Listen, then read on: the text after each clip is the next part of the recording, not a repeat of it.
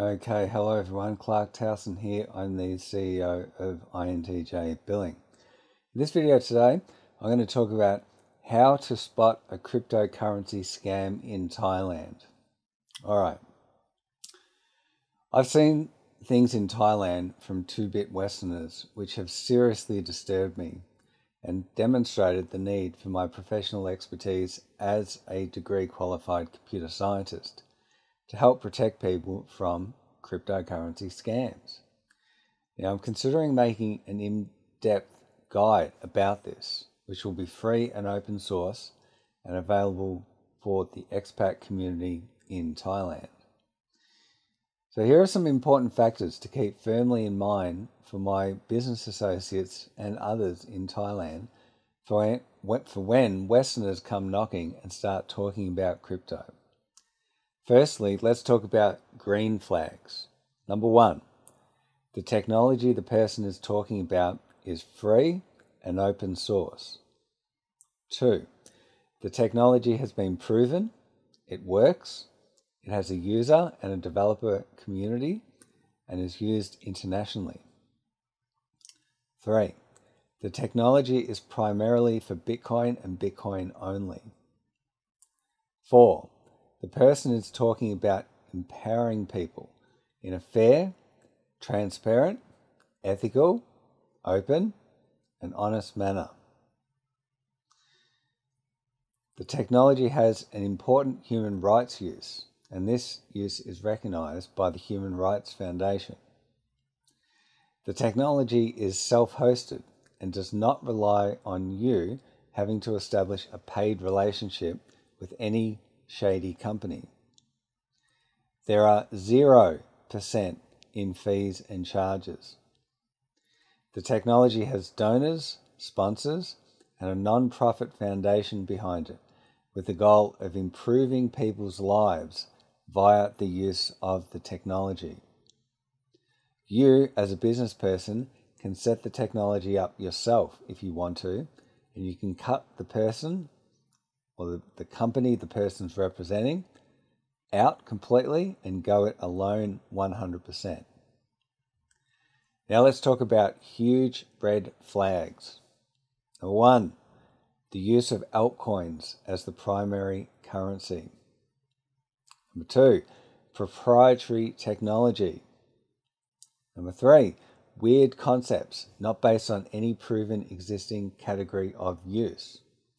If there is no easily identifiable existing category of use, for example, money exchange, money remittance, technology consulting, etc., you should rule it out right away. It smells of multi-level marketing in any way, shape or form. The mere sniff of this is enough to rule it out. If you hear the phrase, quote unquote, friends helping, there is an image of a triangle, a pyramid, trapezoid, or other similarly shaped structure in the company's marketing material. The person who is promoting the technology talks in terms of lifestyle-related things you can acquire given the use of the technology. Fast cars, even faster women, nice houses, luxury homes, luxury anything, etc. The person is a salesman, marketing or advertising person without any technical knowledge or experience. The person has raised funds via an ICO of any kind, an ICO being an initial coin offering.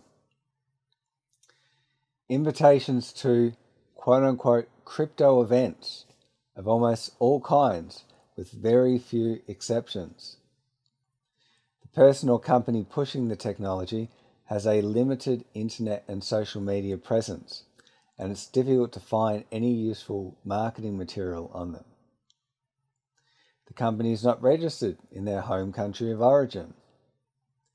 The person is talking about investing in crypto altcoins rather than investing in and the use of Bitcoin as a form of currency for censorship-resistant purposes.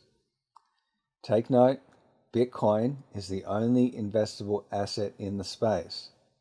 It's the only asset that has already won global store of value and is the only asset in the space which has any shot whatsoever as a global medium of exchange for specialized use cases, e.g. censorship-resistant money. The person talks in confusing technical jargon, uses buzzwords that you don't understand, obfuscates, and seems primarily interested in making a lot of money for themselves instead of helping people and making a fair and commensurate living. Now, some of you might be thinking, Clarke's from the government and he's here to help. Well, not anymore, because I no longer work in the government. I was in government employment, all right, years ago now, and I worked for government for 21 years. But I've been away from government work for, 3 years now? So I'm no longer from the government. And the government doesn't like what I'm doing now to help people with Bitcoin. And the Australian government has publicly stated this. You can look at Austrac's website, where they denied my application to become a digital exchange and remittance provider. The Human Rights Foundation, however, loves the use of the technology that I'm pioneering in Thailand. That's BTC Pay Server. So, I am here to help. I'm no longer from the government. These are important distinctions, right? And remember, people, I'm closely watching over the main entertainment district, that's Soi 6 in Pattaya, Thailand. I can spot a crypto scam in under 15 seconds. Now, you're all most welcome to contact me with anything crypto related that has come across your desk, which you're wondering about, and I'll get back to you very quickly, illustrating why it's a scam or if it's the real deal. All right, all the best, everyone. I'm Clarke Towson, CEO of INTJ Billing.